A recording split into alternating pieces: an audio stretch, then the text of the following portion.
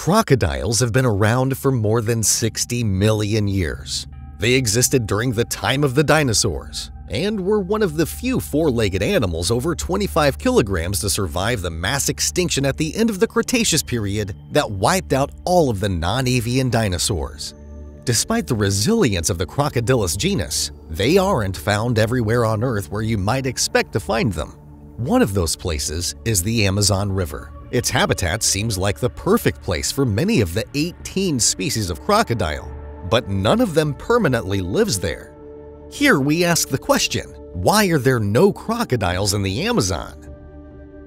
The crocodiles were thought to have originated in Africa, where species dispersed into the Americas and Asia.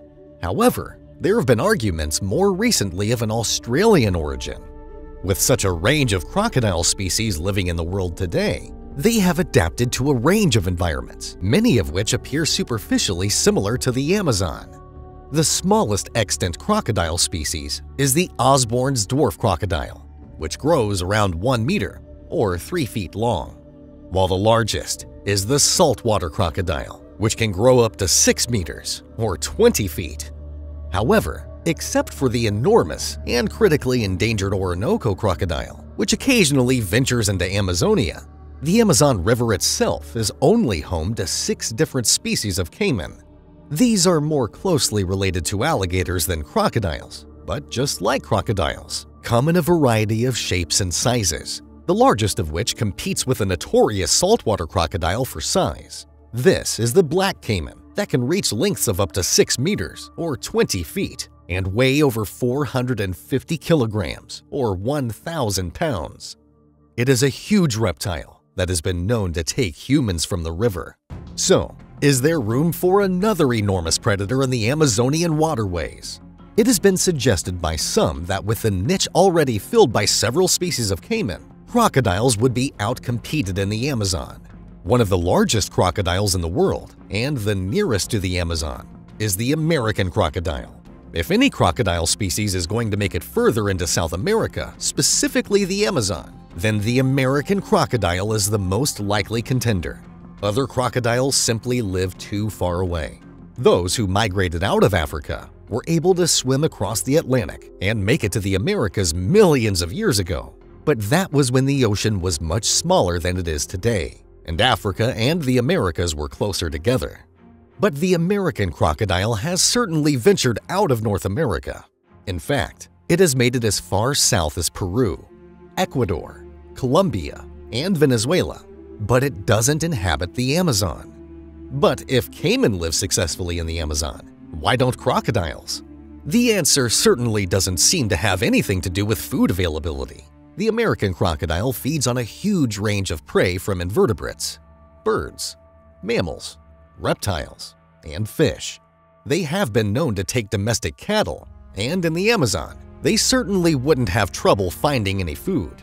Small and medium prey for the Amazon-dwelling black caiman include various fish species, some monkeys, birds, and capybaras. But they also take large animals such as cattle, tapirs, peccaries, river dolphins, and even jaguars. These are all animals that the American crocodile could also potentially prey upon if it lived in the Amazon. But the crocodiles haven't been able to migrate to and stay in the Amazon, unlike their caiman counterparts. Fossil evidence suggests that caiman originally came from North America.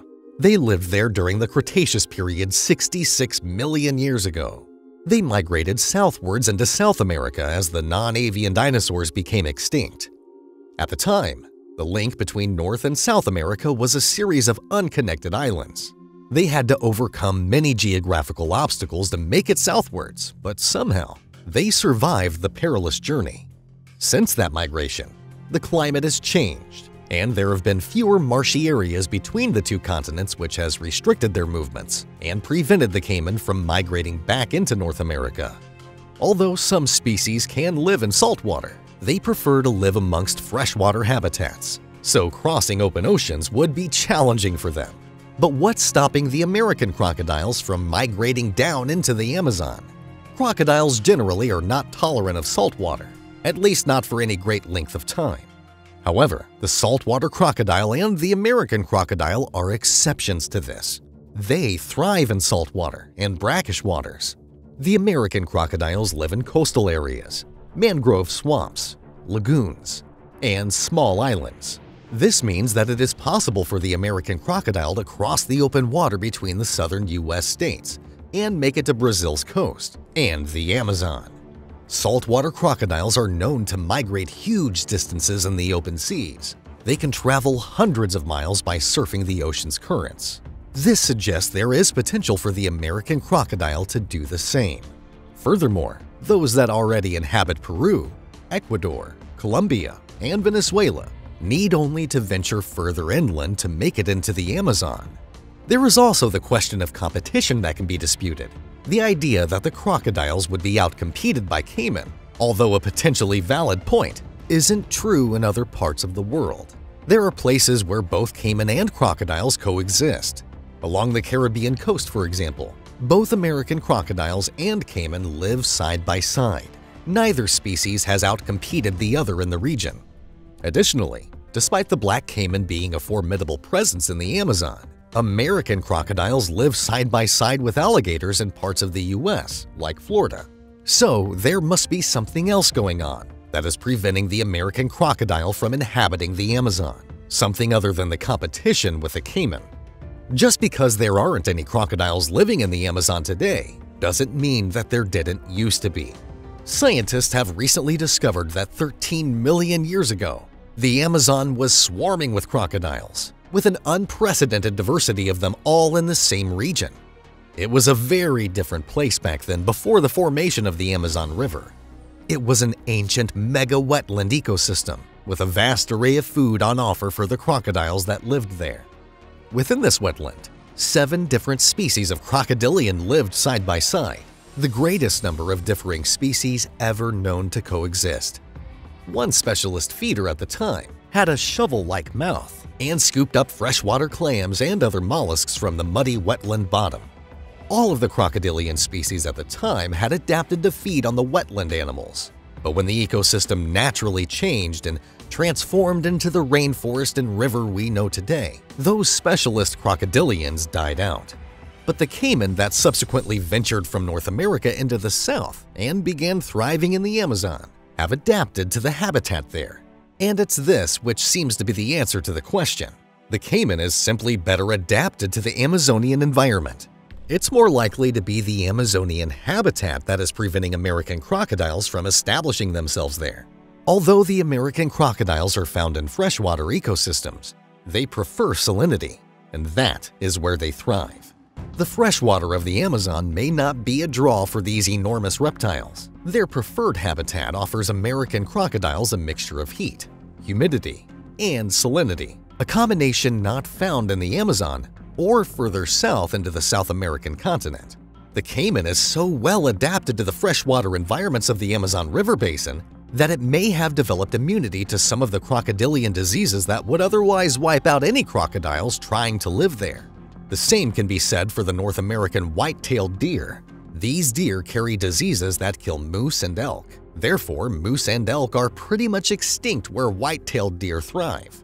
Could it be that disease susceptibility has prevented crocodiles from surviving in the Amazon? Perhaps the few that made it there never survived long enough to breed and establish a population. In the modern world, migrations by entire species are likely to be thwarted by human activity. More obstacles than ever stand in the way of animals and their natural desire to disperse far and wide. It is in the interest of a species to spread itself geographically as far as possible to give it the best chance of surviving climatic changes, disease, predation, and prey fluctuations. But with man-made obstacles such as cities, highways, and shipping lanes, wildlife corridors are now few and far between. For the American crocodile to travel southeast from Venezuela to the Brazilian Amazon, or even make it via Ecuador, where they inhabit the coastlines, they would need to overcome these obstacles. You would be forgiven for thinking that because the closely related caiman thrives in the Amazon, crocodiles would too. But each species has adapted and evolved to survive in its environment. And geographical barriers, whether natural or man-made, also make migrations challenging. That's all for today. If you enjoyed this video, don't forget to like, subscribe, and share it with your friends. You can also leave a comment with what you would like to see in the following videos. Thanks for watching. See you next time.